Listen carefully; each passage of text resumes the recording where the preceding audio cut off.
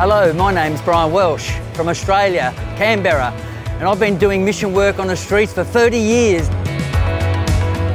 We're here today to share the greatest love story in the history of humanity. That God so loves the world that He gave His own Son. Have you ever thought about giving your own child into a sacrifice that will save the world?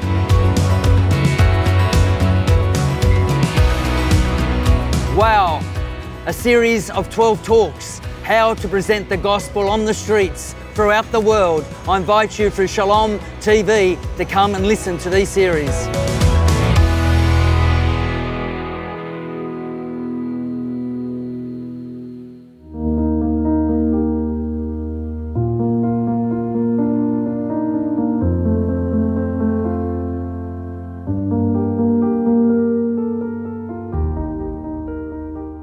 In the Genesis, the Bible says that God created male and female. Isn't that beautiful? He identifies them as male and female. And what we do with your masculinity, what you do with your femininity, there are consequences. So to come to the truth that is in God's Word, to come to the truth that is in Jesus Christ, the greatest feminine beauty that ever walked the face of the earth was the ever virgin. Did you hear that? Ever Virgin Mary. Remain a virgin, girls. It's a blessing. An ever virgin. It's a beautiful blessing from God. The greatest man that walked outside of Jesus was Saint Joseph. He remained a virgin. Did you hear that word, virginity? It's like a dirty word in our society today, but it's a blessing of God Most High. If you claim, identify with that, your whole personhood would be in order. And so how do we talk to those heterosexual people who are in relationships of, say, I've got a partner? How do you talk to a person who identifies as a gay or a lesbian or transgender? How do we approach those beautiful people? And they are human beings, they're not human doings. We are beautiful in the eyes of God, made in His image and His likeness. One of the things we say is that if you're heterosexual, if you're a gay, if you're a lesbian, or if you're homosexual, is to say we do not say that you're going to be condemned. Why?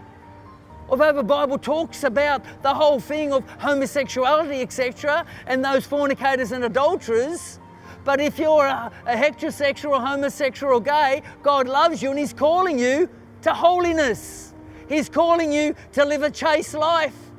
Chastity is one of the beautiful gifts that God offers. Chastity, it means to have your whole mind, your emotions, your sexuality under the Lordship of Jesus Christ and being ordered, not with impurity, not with perversity. And that's why I like to start this one with those who say, oh yes, I got a partner. The Bible never says anything about partnerships. I had a partner in business. It's all about business. Relationship isn't about a business, it's about your identity, your meaning, your purpose, who you are in Christ and in that relationship.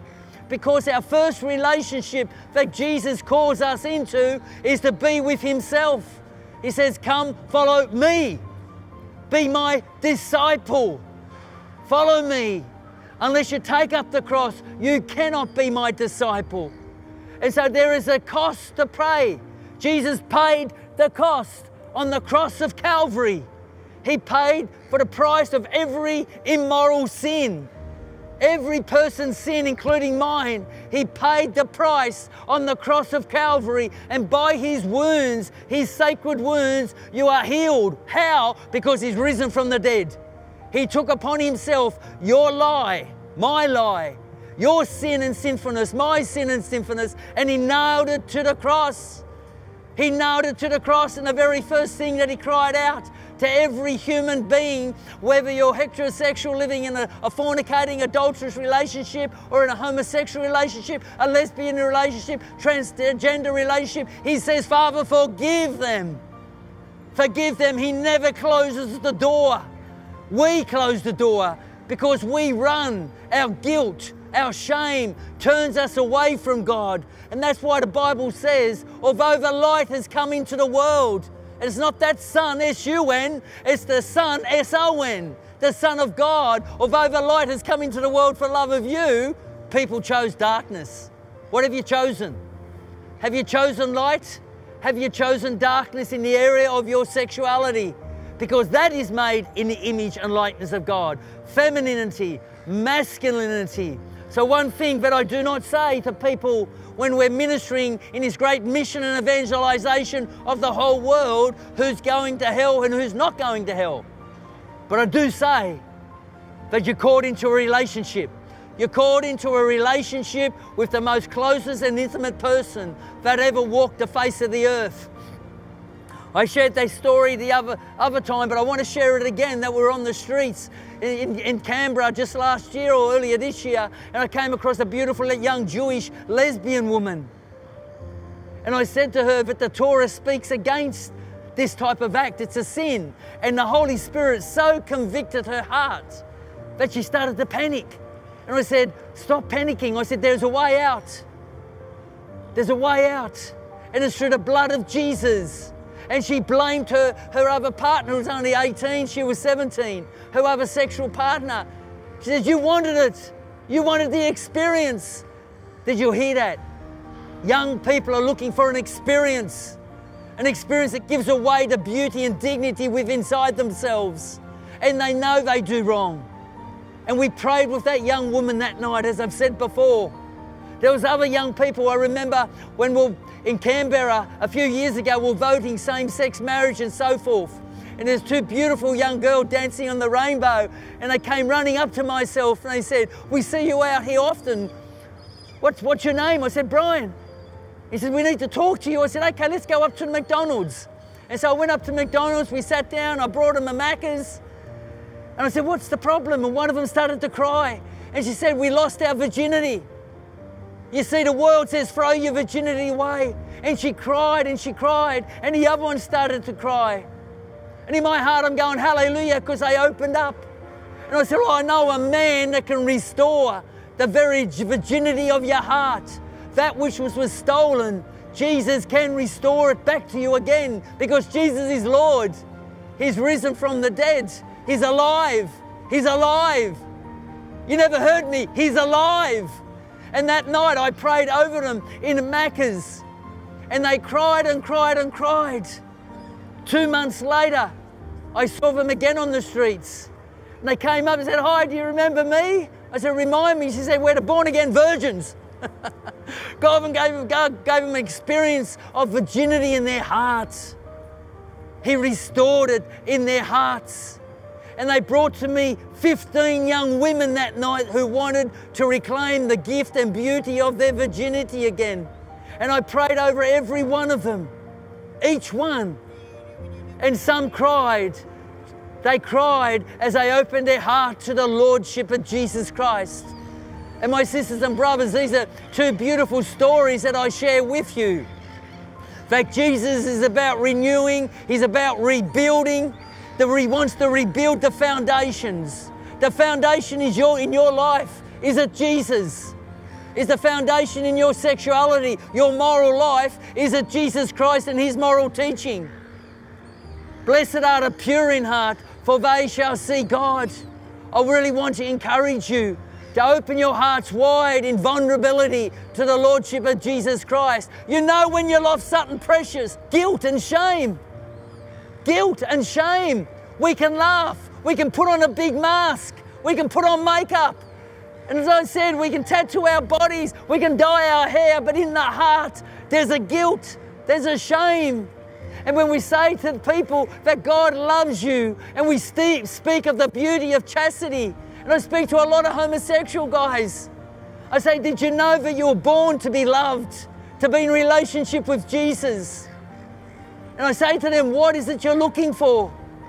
I remember a young man just last year. I said, what is it? He was in a homosexual relationship. He was dressed up. I said, what is it you are looking for? I said, is it meaning? Is it purpose? Is it identity? Yes. Every man and every woman is looking for the love that's in the heart of Jesus Christ. We can turn our heads away, but Jesus sees the heart. He knows the guilt and the shame that you suffer. He knows the lostness in your heart. That's why He's given us a conscience. Well, I prayed with that young man. He turned around and he said to me, You know, Brian, no one has ever spoken to me like this. I've met other Christians and they condemn me. He said, there's no condemnation in those who are in Christ Jesus and those who are coming to Christ Jesus. The Holy Spirit is already at work in people's hearts today. He feels the longing, the loneliness. So the words of wisdom, woe, the words of wisdom is turned to Jesus. Open up your sexuality to the person of Jesus Christ. Yes, open up your heart, your mind, your body. Just this year, Jesus is Lord. If Jesus isn't Lord in your mind, in your heart, in your body, in your identity, in your sexuality, He's not Lord in your life at all. And when we surrender the gift and the beauty of our masculinity and our femininity, He anoints it with truth. When Jesus stood before Pontius Pilate, Jesus says, if anybody is on the side of truth, you'll listen to my voice. What voice are you listening to, brothers and sisters? Are you listening to the voice of atheism, modernism? Are you listening to the voice of lies coming through the secular media, the mentality of atheism, materialism, the gender ideology? What voice are you listening to? Because anybody who listens to the voice of Jesus Christ and accepts that voice, they'll be a transformed person. And that's why you and I are called to become disciples. A disciple, if you're not speaking for Jesus, you're not yet His disciple. Because we live the message and we speak the message. And we need to be set free from fear. The fear of man, the fear of going to court, the fear of going to jail, the fear of being persecuted. As I've said before, Jesus said, come follow me. In the world, you're going to have trouble. You're going to have trouble. I've got a first-class ticket. I've won many first-class tickets in the troublemaking arena. Because the truth brings trouble. Men of Australia, who do you identify yourself with? Do you identify yourself with the Lordship of Jesus Christ? Or will you say I'm only a heterosexual, I'm a homosexual, I'm gay, and yet you reject salvation? Don't live the lie. Come to the person of Jesus Christ. Many people to say, but it's my body, it's my right. That the Bible is clear. The Bible is clear. If you're baptized, if you're being confirmed, and if you call yourself a Christian, you are no longer your own because you've been brought, not with silver and gold. You haven't been brought by the government of Australia. You haven't been brought by the media. You haven't been brought by the gender ideology. You've been brought by the blood of Jesus Christ that was shed upon the cross of Calvary. You've been brought and paid for. You're no longer your own. You're no longer slaves to sin. You're no longer slaves to impurity and perversity. You're a loving slave to Jesus Christ. What does that mean? He sets you free. Do you want to be set free? What's your heart like? Then repent. Renounce sin. Because sin binds us up. Sin binds us up. Do you want to be set free, gentlemen? Because there's only one way. If you want to go that way in bondage, think wisely, my friend. A fool says in his heart there's no God. Did you hear that? The fool says in his heart there's no God. But to come to Jesus, He brings healing into our lives. And to know in your heart of hearts that you've been ransomed. If you've been kidnapped, and many of us here today have been kidnapped. We've been kidnapped by lies of the media. We've been kidnapped by secularism and materialism. And you've been paid. There has been a ransom that's been paid from the lies. And it's the blood of Jesus Christ on the cross of Calvary. You don't have to listen to the lies. Come to Jesus. He is the way and the truth. And as He says, anybody who's on the side of truth, on the side of truth, will listen to my voice. And the truth, when you come to know it, will set you free. The truth of your femininity, the truth of your masculinity. It wasn't for sexual sin. Paul says, avoid, run away from sexual sin. Every other sin is committed outside the body. But sexual sin, you sin against your own body. You know you've been there. You know you've done that. It's time to repent and come back to the loving heart of Jesus. God calls us to holiness of life. And when you're speaking to the gender type of people, you say, God's calling you to holiness. A holiness is meant to be outstanding. A holiness that meant to be changing your life, sir. Like your haircut, mate, same as mine. Holiness. Holiness unto the temple of God. You are the temple of God. Without holiness, you won't see God. Without holiness, you will not enter the kingdom of God. Everything immoral, impurity would not enter the kingdom of God. It's a hard core. It's a hard core. It's a hard line. If you're not living holiness, chastity, purity, modesty, you will not inherit the kingdom of God. You know when you do wrong in your heart. You feel it deeply inside yourself. You've lost something. Something has been stolen. Whereas in homosexuality or heterosexual, fornication or adultery, you know in your heart of hearts, you know something is missing. You feel it deeply inside. Listen to the conscience. Listen to the God-given conscience. That's why Jesus would stand. That's why he was crucified, because people did not want to hear the truth. Do you want to hear the truth? When you're reaching out to gay people, they are people, transgender people, they need to know the holiness that God's calling them to. God loves you so much that he sent his only Son, that whoever believes in him would not perish. And believing is an active thing. The devil believes in God and he's trembling in his shoes, says James. But believing is an active, dynamite action. Do you believe? Will you surrender your sexuality to Jesus Christ? Will you surrender your heart? Will you give him your eternal destiny? You are going to die. Turn to him and be saved today. I encourage you. Just last Friday night, I was speaking to a beautiful young man. He was totally dressed as a woman. He looked very beautiful. Very beautiful.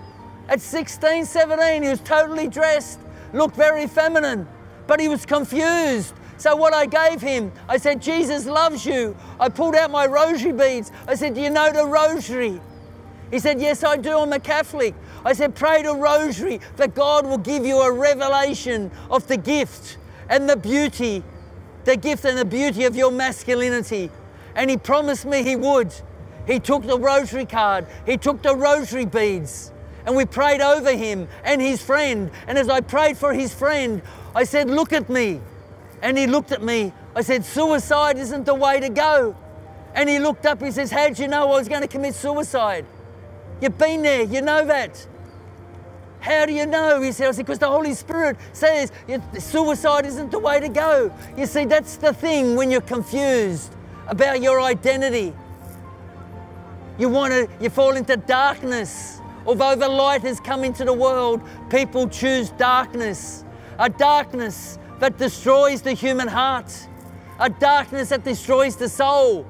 But if you accept the light of the world, Jesus Christ, he liberates. And that young man, say his name's Sam, he went off that last Friday night and he was so happy.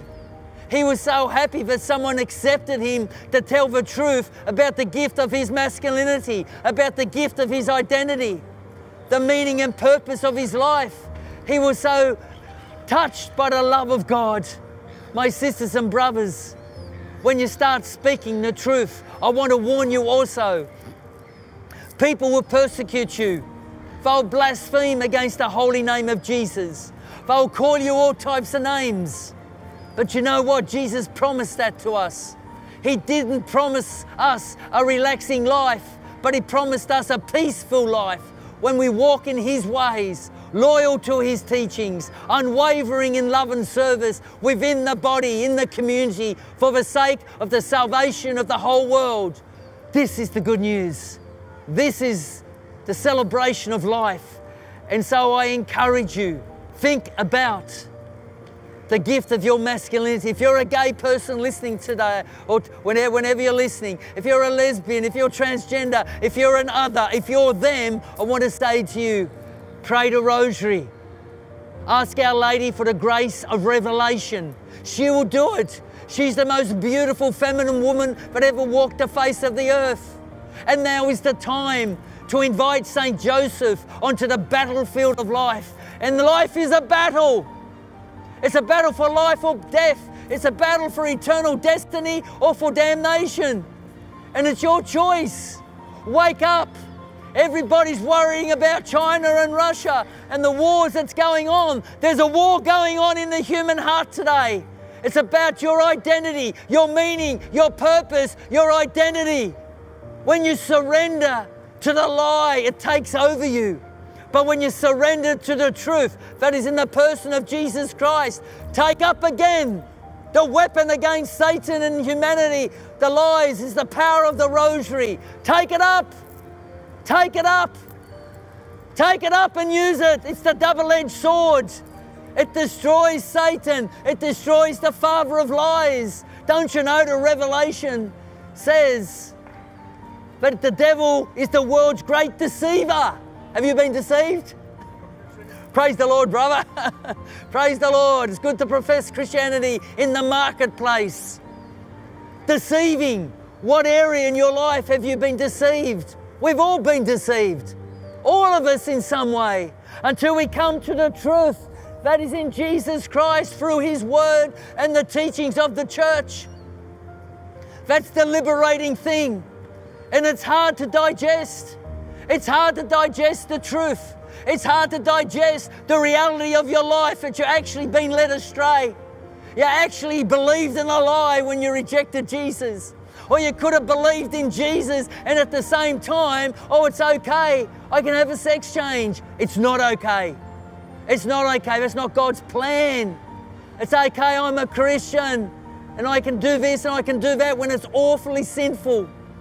Brothers and sisters, I leave you with a question today. One question only. In your gift of your femininity and masculinity, is it under the lordship of Jesus Christ? Or have you believed the lie? Have you believed the lie? If you believe the lie, look at yourself in the mirror and tell yourself you're sorry and ask that the Spirit of truth who comes from the Father to convict your heart of the truth and to bring His healing, His mercy. And if you're going to get counselling, go to good, honest Christian counselling. Good, honest Christian counselling. Do your homework by looking at yourself and be real with yourself. And open your heart wide to the one and only Saviour of the world, the man of truth and His blessed mother, Jesus and Mary, and her beloved husband, Joseph. Think about it.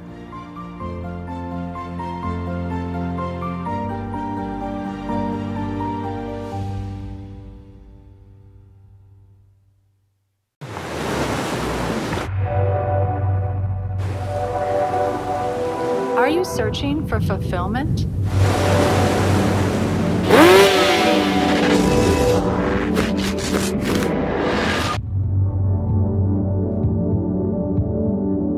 Discover true happiness. Stay tuned to Shalom World.